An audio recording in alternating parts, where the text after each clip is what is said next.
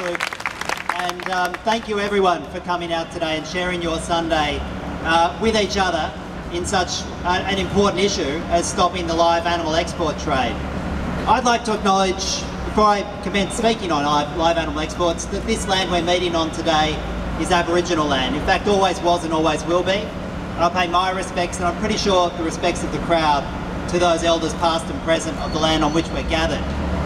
But I'd also like to talk about the mere fact of the live animal export trade, because the way we as humans and as a human society treat those creatures who are absolutely at our mercy is the ultimate mark for how we have developed as a human society.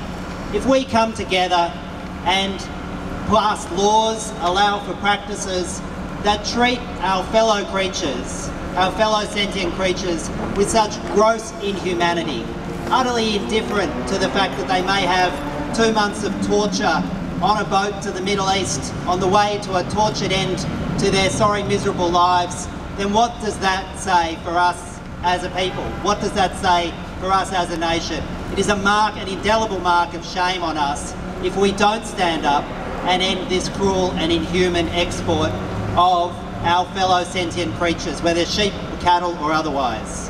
Now, one of the reasons we're all out here on a Sunday is because we recognise that our government, after having the issue squarely placed on their agenda the better part of 12 months ago, has failed to live up to the community expectations of stopping the cruelty of this export culture.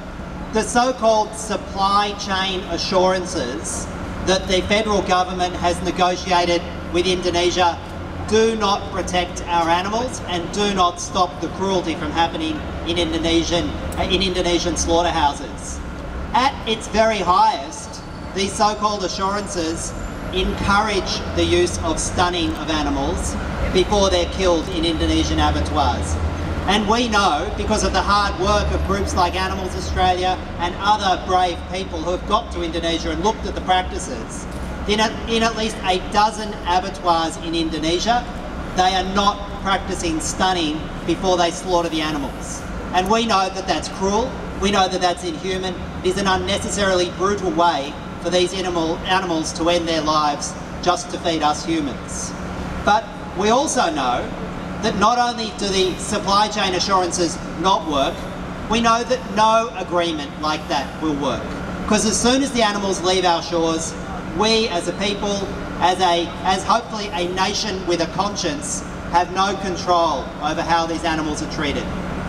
In just the last 3 decades, just the sheep export trade to the Middle East alone, 2.5 million animals have died in appalling conditions just during the journey to the Middle East, because we have no or minimal standards in how those animals are treated.